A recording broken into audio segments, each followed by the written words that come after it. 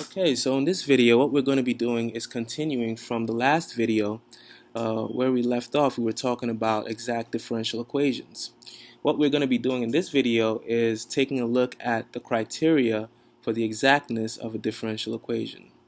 So we spoke about how the solution to the general solution to a first order differential equation can be written implicitly as f of x comma y equals c, some constant.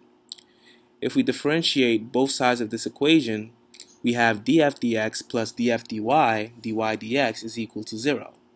Right? So if we write df dx as a function of x and y, some m function of x and y, and df dy as n, another function of x and y, then we can take this equation and we can rewrite it as m plus n dy dx equals 0.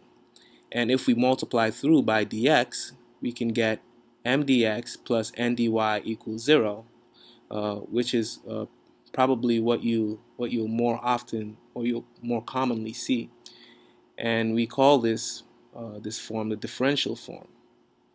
So what exactly is the criteria, the condition for which we can say, okay, this differential equation here is exact?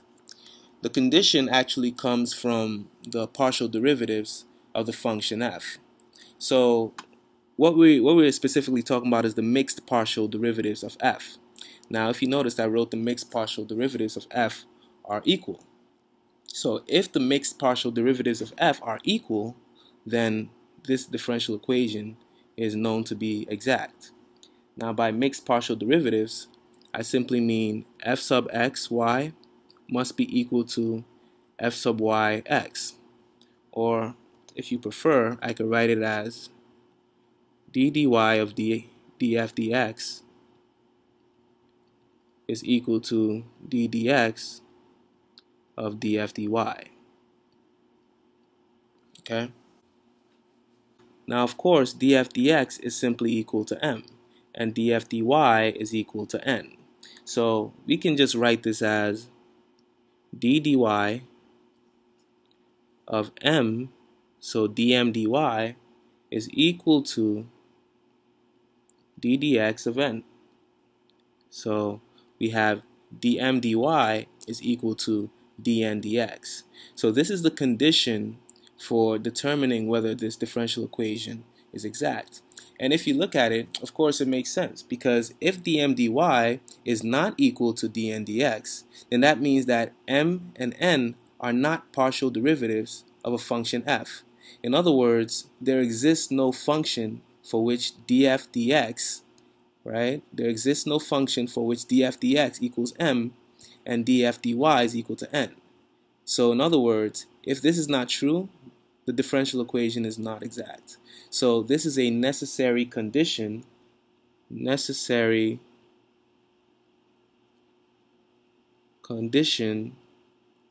for exactness.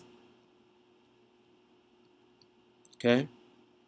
So whenever you're trying to solve a differential equation and you want to use the exact method, the first step is to check whether the partial derivative of m with respect to y is equal to the partial derivative of n with respect to x. If it is, then you know that there exists a function f of x and y such that df dx equals m and df dy is equal to n. So let me write this down here. Let's make a small division over here.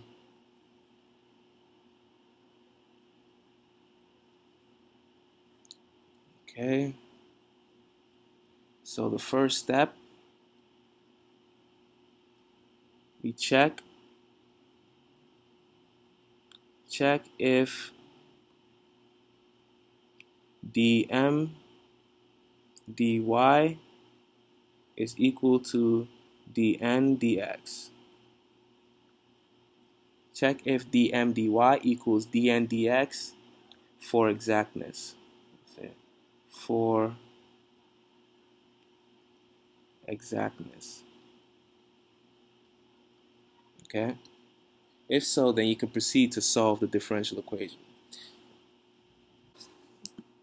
Okay, so here we have a differential equation, and what we're going to try to do is we're going to try to apply the criteria for exactness to see if this differential equation is exact. So in this case, we have m of xy is equal to y cubed, and we have n of xy is equal to 3xy squared.